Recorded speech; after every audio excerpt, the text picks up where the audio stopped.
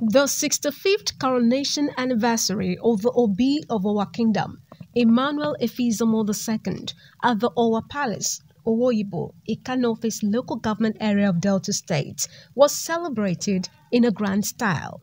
The arrival of some dignitaries at the event was with a bit of some drama. A blessing to our beloved Reverend Father, His Royal Majesty and his family.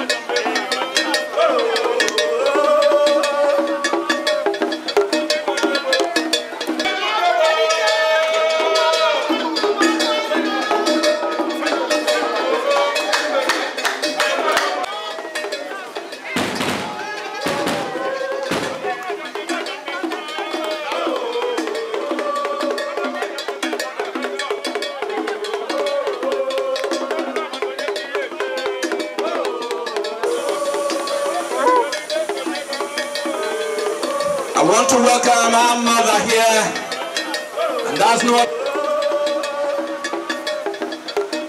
and daddy. So you're welcome. Thank you very much.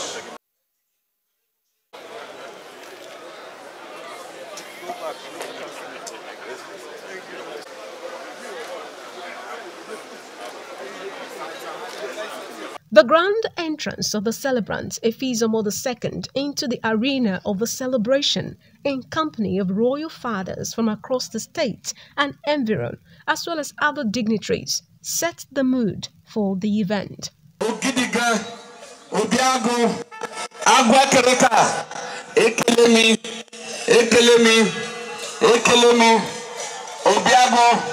Obiago. You are all welcome. The very royal personages here. I can see one of the tallest, the very Obi of Owa Kingdom is right there with us. Thank you very much, sir. You're welcome. And every other one I've not been able to introduce, I appreciate it. The chairman of the Delta State Traditional Rulers Council and Obi of Owa, Major General Felix Mujabero retired, Ore the First, in praying over the colonel, spoke words of blessings. As we are celebrating today, those of us who are taught to celebrate with you, we will celebrate longer years on the throne in Jesus' name. As we have honored you, people will also honor us for a long reign in our throne. God will bless you, bless your kingdom. As your kingdom is prospering in your time, it will going to prosper. You will enjoy your children. Your children will enjoy your grandchildren, your great-grandchildren. We pray for the governor of the state that they will please in Delta State and that they will please in Owa.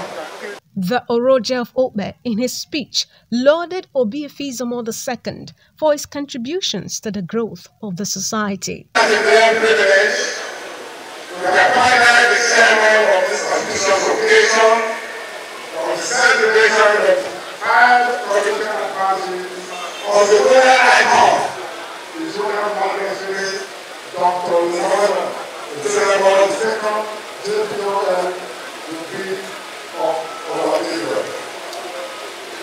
His Majesty, who is the leader by chairman of the Delta State Council of Traditional Rulers, was campaigning on the 6th day of September 1959 and the 17th of our Israel.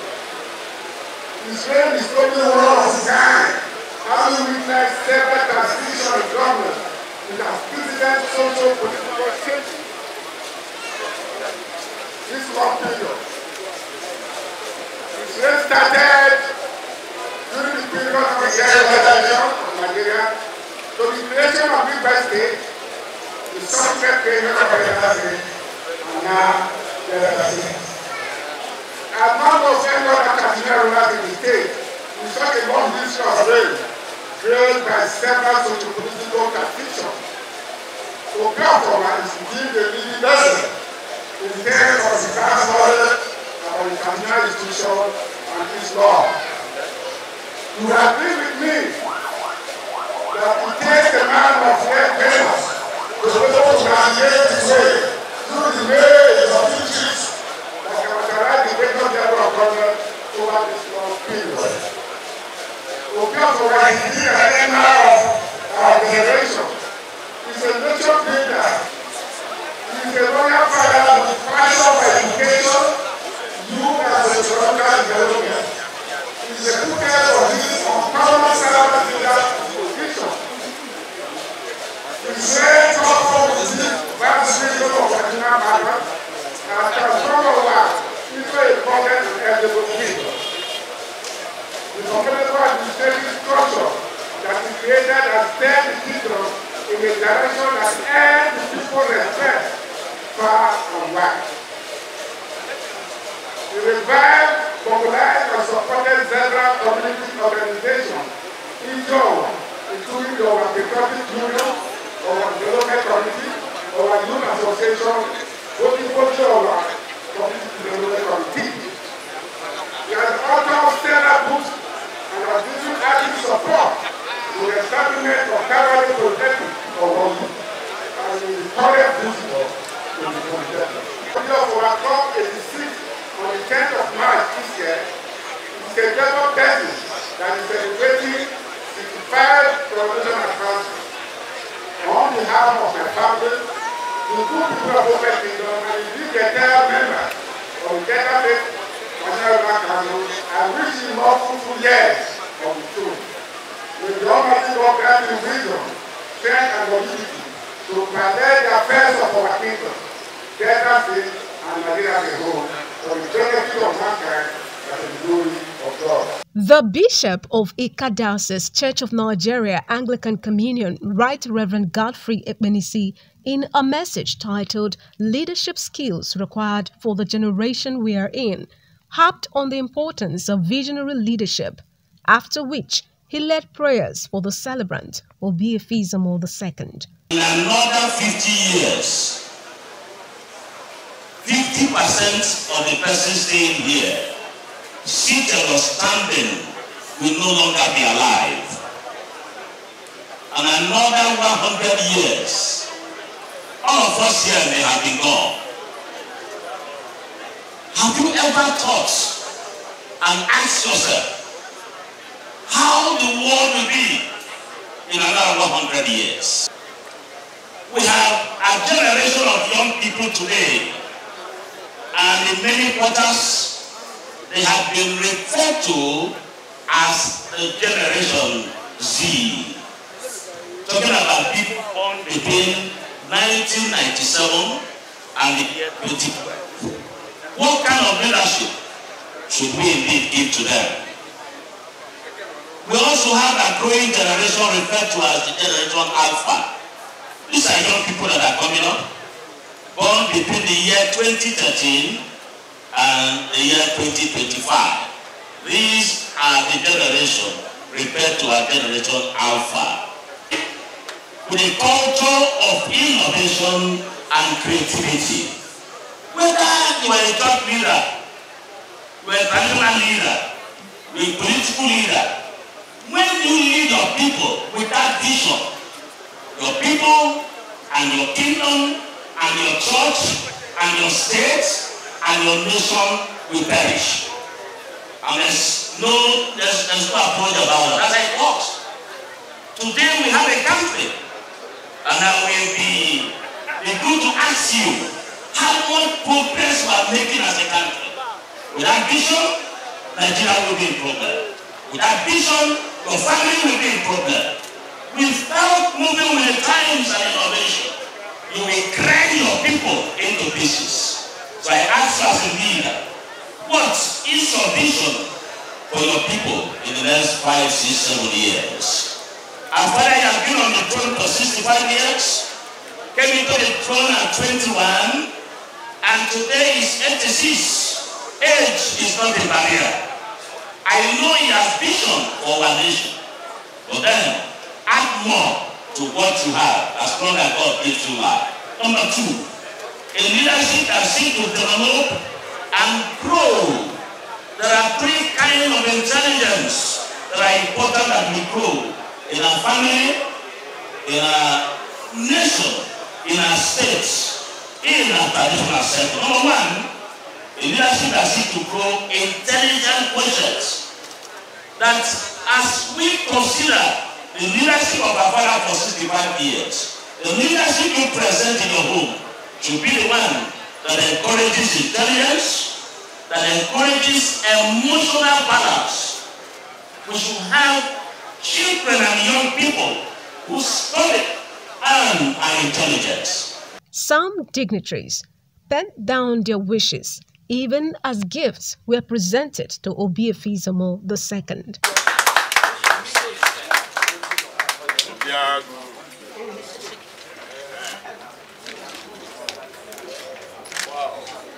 The celebration, it calls for reflection on the part of everybody. If you serve humanity very well, if you serve your kingdom very well, you'll be celebrated. And that is what we are witnessing here today. Obi of Owa is a monumental success. That is the testimony of the people that gathered here today. My words for him is a kind of congratulatory word and his updoing. If he was not doing well, we wouldn't have been here. There are some that are more aged than him, but they've not shown their words. But he himself, he has shown his words, and we're in love with him. And incidentally, he's our Traditional Rulers Forum Council Chairman. Yes, that's the Delta North Traditional Rulers Forum Chairman. What are your wishes for him? I wish him a very long life. I wish that this is just half of his reign. That is, he is to reign more 65 years, making it 130 years. I believe in the leadership style of His Majesty, the Obi of Owa Kingdom. He has shown so many firsts in certain areas. He has been very supportive. He has been a father to our people. And during his reign, Owa has experienced so much grace, so much promotion, so much success.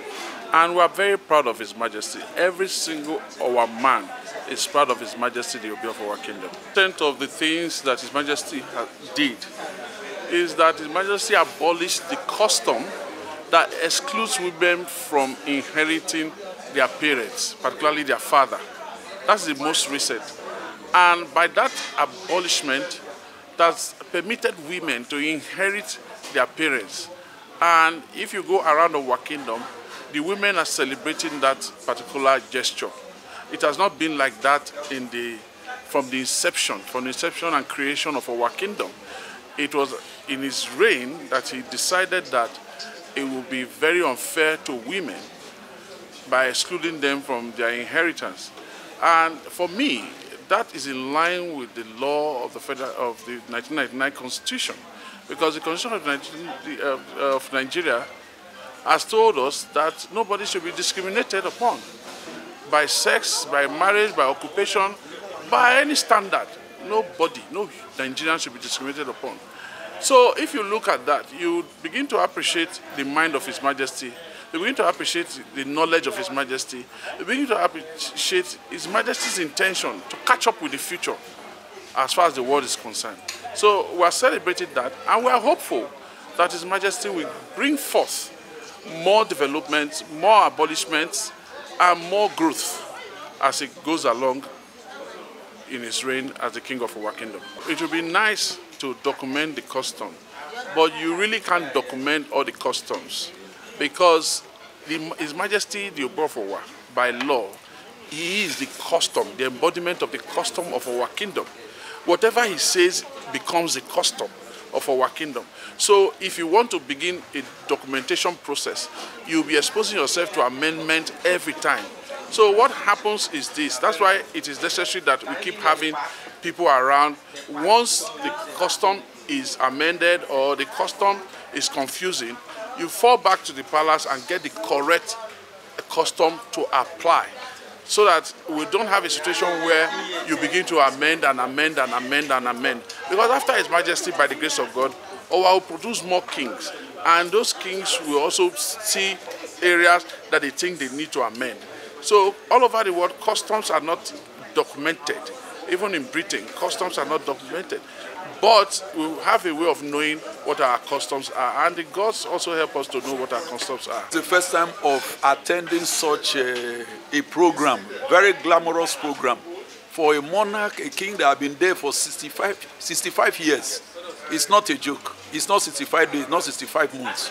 I want to say that I just got closely to the king some years ago when the command school came. That was how I started relating with him.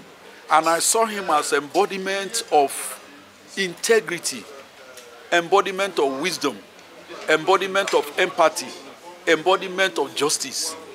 And I also want to say that when Imbiri has some crisis, I know the role he played in Imbiri Kingdom. And I was also involved.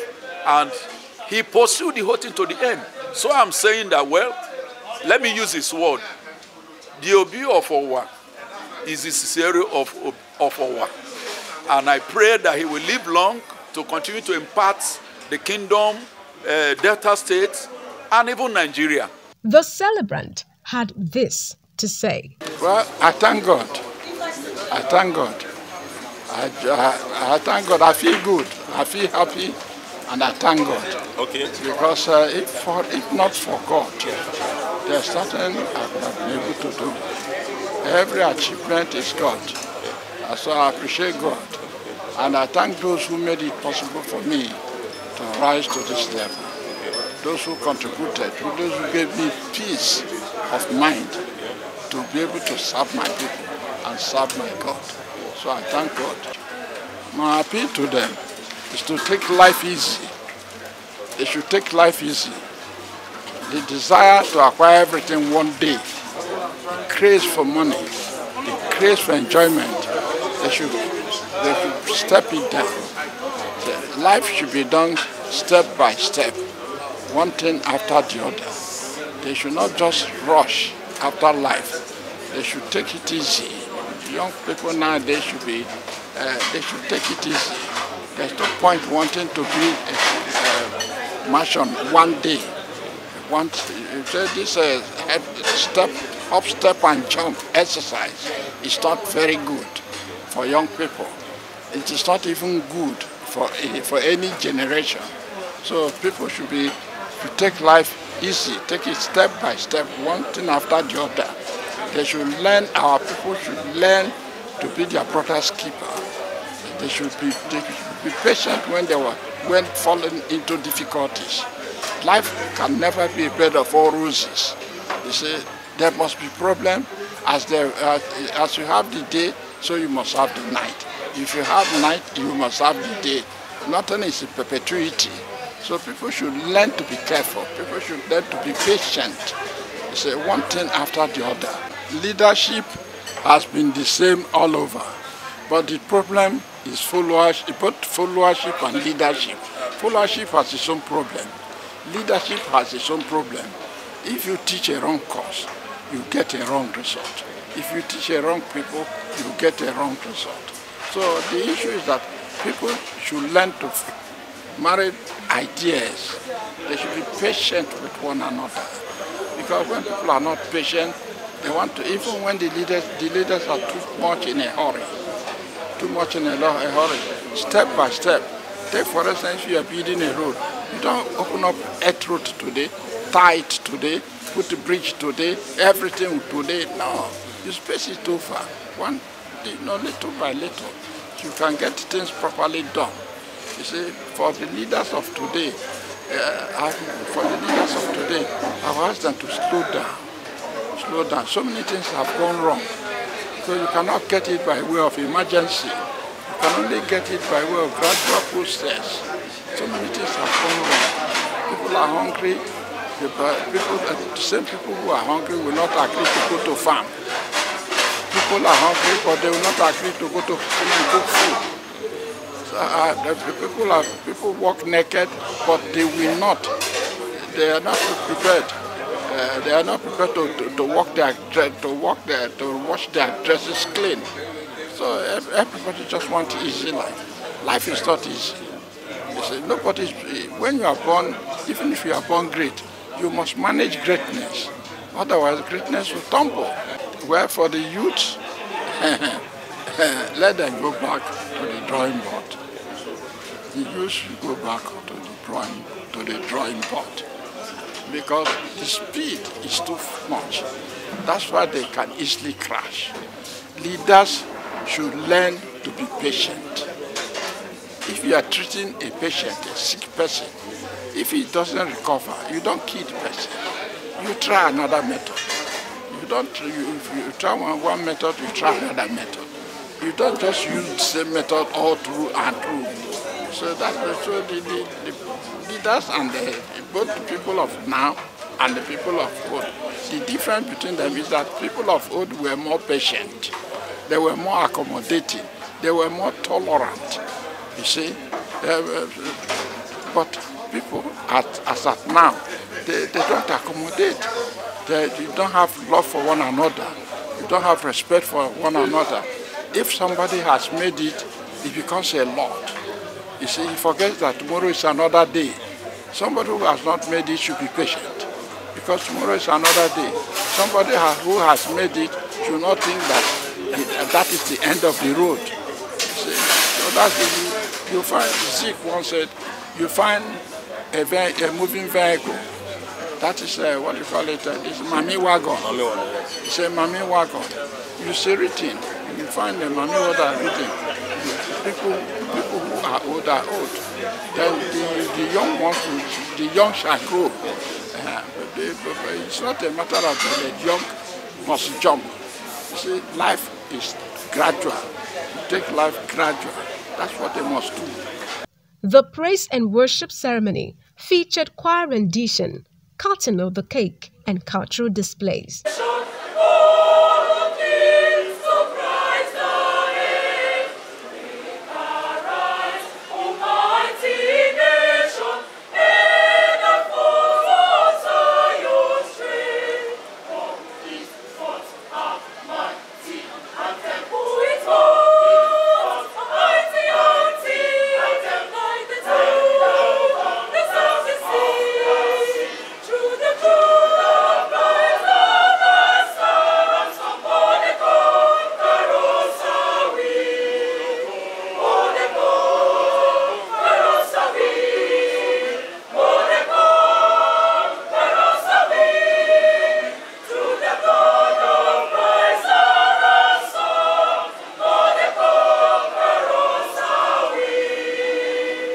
The beautiful story was put together by Eunice Meazia for NIM Online.